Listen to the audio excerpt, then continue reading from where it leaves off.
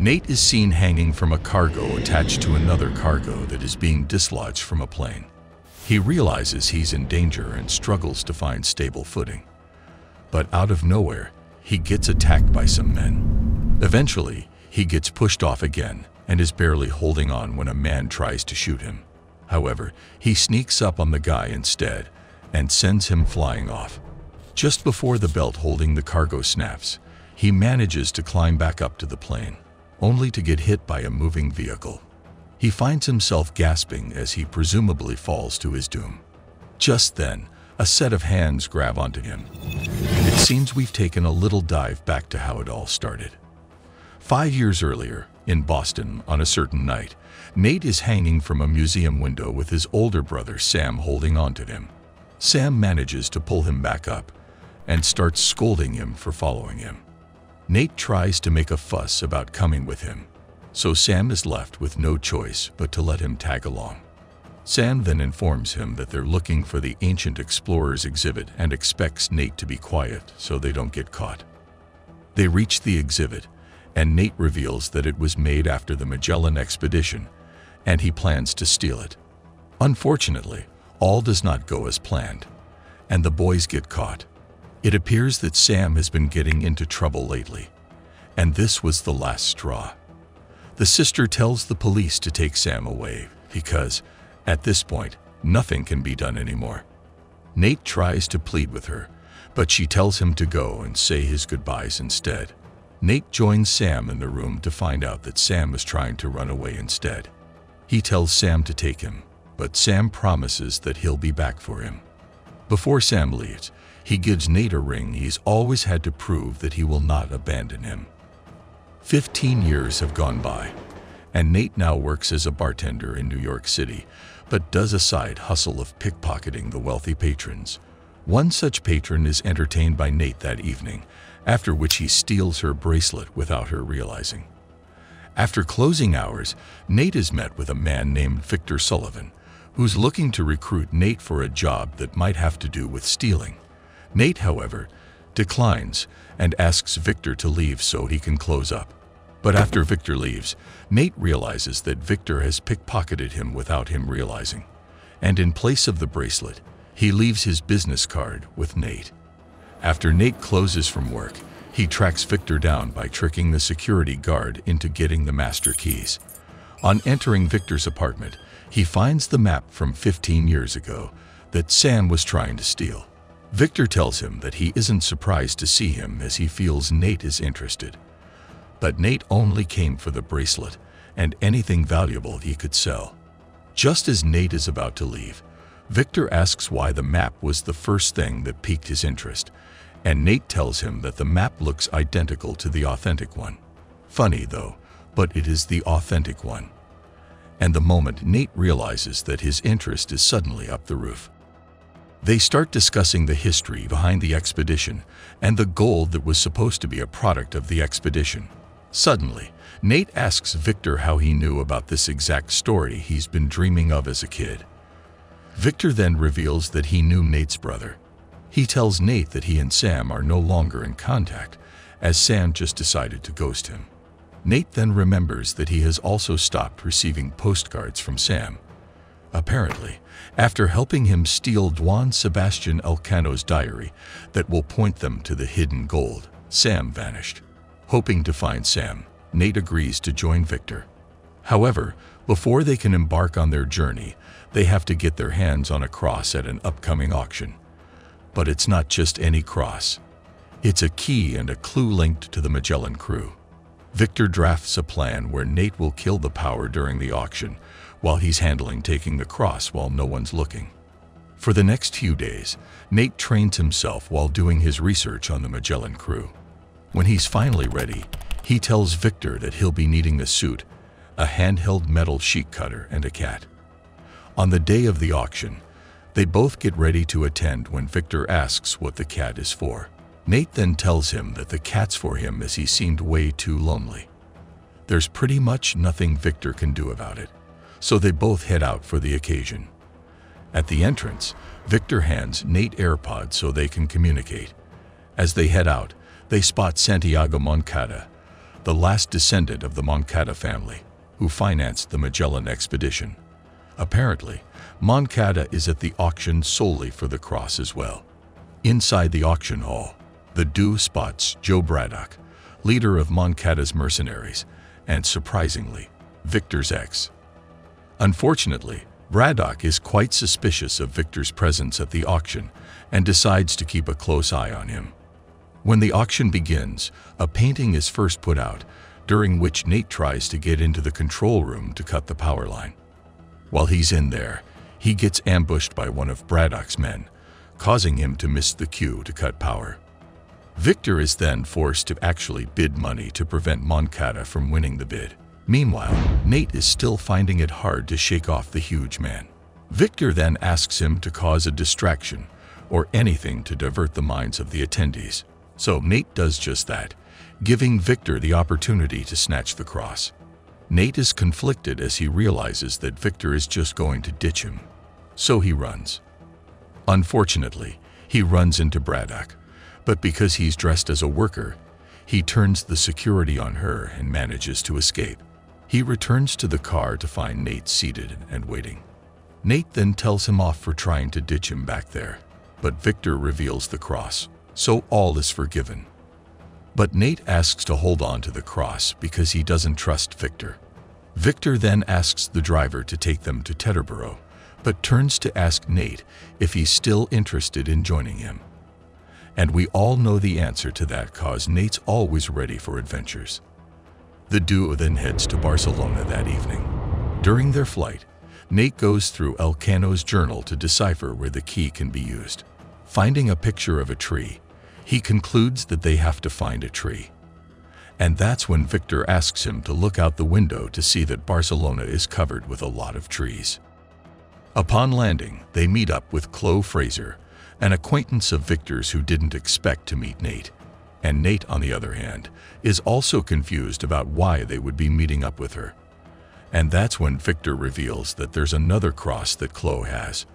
But Chloe doesn't want to be partners with them, especially not with Victor, whom she refers to as a liar and manipulator who won't hesitate to betray his friends. She leaves them, and Victor realizes she's taken the cross. He asks Nate to check his bag, and they realize that she did steal the second cross from Nate while he wasn't looking. They immediately chase after her until she gets to her car and tries to drive away. Nate then tries to convince her that she needs someone who can interpret the journal so she can know where and how the keys are meant to be used. But she's quite stubborn, so Victor tells Nate to let her go. Chloe immediately realizes that taking the cross and fleeing is actually of no use to her if she doesn't know where it is applied. She stops her car and agrees to work with the guys. Nate then reveals that the crosses were originally made to stand on altars, so the tree in the journal refers to Santa Maria del Pi Church. At the church, Chloe goes to talk to the nuns to see if they can get inside. Meanwhile, Victor warns Nate about her, saying she isn't to be trusted. But Nate doesn't see why yet. Chloe returns and informs them that they're having a midnight mass so they can come back the next day. Meanwhile, at Moncada Foundation Hospital, Moncada confronts his father for wanting to give away the family's fortune. His father then tells him that their family wealth is dipped in blood, and he wants nothing to do with it. After failing to convince his father, he arranges for Braddock to eliminate his father. Meanwhile, Chloe, Victor, and Nate are resting at a house where Chloe and Victor seem to frequent.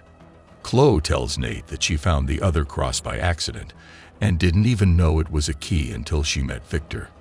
That night, when Nate goes to find more drinks, Chloe tells Victor that she figured Nate was Sam's little brother. She then asks if he has told Nate what happened to Sam yet, and Victor tells her that he's not telling him yet. Nate returns with a bottle of red wine, but he doesn't hear their conversation and joins them. The next day, the trio returns to the church, locating 2 keyholes at the altar, just as Nate deduced. Nate and Chloe stick the keys in and ask Victor which way the journal says to turn the key. Victor then tells them to turn it clockwise, almost causing his own demise. The duo then asks why the clockwise direction didn't work if that's what the journal says, and Victor confesses that he took a wild guess. As they are about to yell at him, he then breaks it to them that at least now they know the right direction to turn the keys. On turning the keys, they find a hidden crypt behind the church. Another clue from the journal also states to trust in your fellow men. One should go to heaven and the other to hell, which was interpreted by Nate as the doors with the symbols they had discovered. Nate decides to go with Chloe down the hell door and asks Victor to follow the heaven door, but Victor disagrees again, pointing out to Nate not to trust Chloe. Victor then requests for his cross in case he will be needing it up there. To settle things, Nate installs a GPS tracker on Victor's phone and links it to his so they can both keep track of their locations. Nate and Chloe head in, and the route takes them to a club where they're forced to blend in after realizing that they're being followed by Braddock's men. Regardless, the men attack them. Nate then causes a distraction, which buys Chloe enough time to unlock the next door and escape with Nate. Meanwhile, Victor is carefully following the route from above. Nate and Chloe, on the other hand, find a trap door, which they go ahead to open since the key fits, but instead of opening the lid, the crypt begins to slowly flood with water. Nate then realizes the meaning behind the clue from the journal. That means they'll have to trust Victor and hope he opens his side to set them free. Otherwise, they're goners. Unfortunately, Victor has run into a small problem preventing him from getting to his own lock. He's forced to fight with Braddock, eventually subduing her and unlocking his side of the puzzle. Meanwhile, Nate pushes the lid open and gasps for air, then realizes that Chloe is still underwater.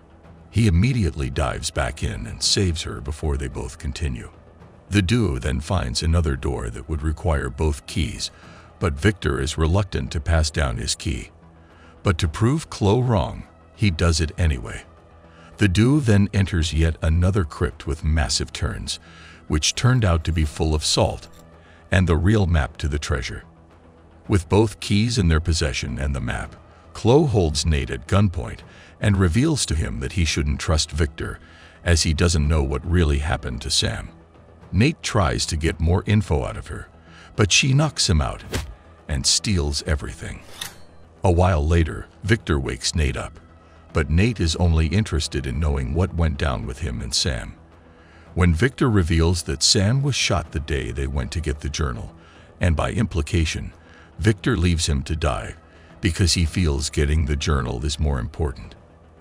And the only reason Victor didn't tell him this is that he knew Nate wouldn't have agreed to come. Nate gets angry and tells Victor that he's on his own. It is soon revealed that Chloe has been working for Moncada all this time.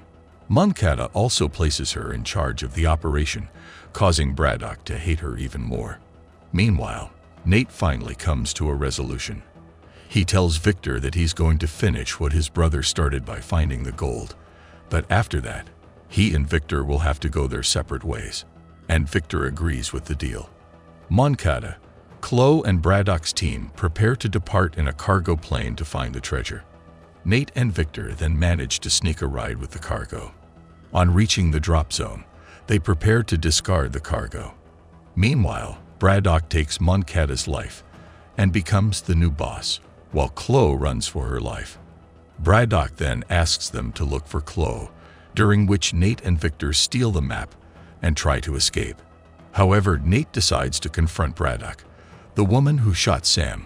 A fight ensues while Victor parachutes out with the map. And we're back to how it started. Nate and Chloe are ejected from the plane thanks to the red car landing in the Philippines. Nate gets them a room under Victor's name where they can rest and dry their clothes. They also discover that the treasure's real location is not what the map says, as this whole gold hunting has been like someone deliberately crafted the whole situation. The duo then try to figure out the correct location, but Chloe eventually goes to bed. Later that night, Nate finally figures out the cryptic message his brother has been sending.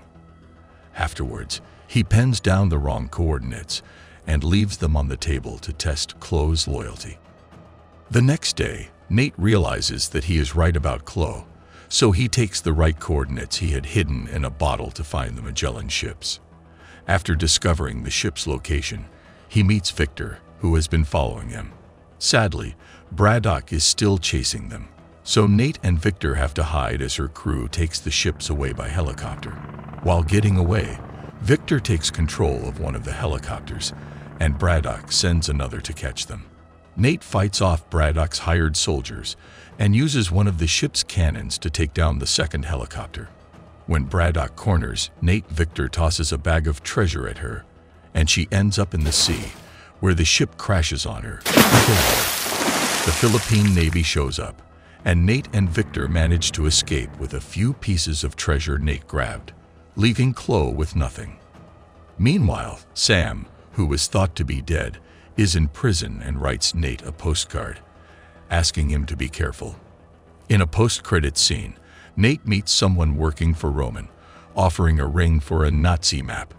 This person tries to betray Nate, but Victor comes to his rescue. They get away but are trapped by an unknown figure. And this is the end.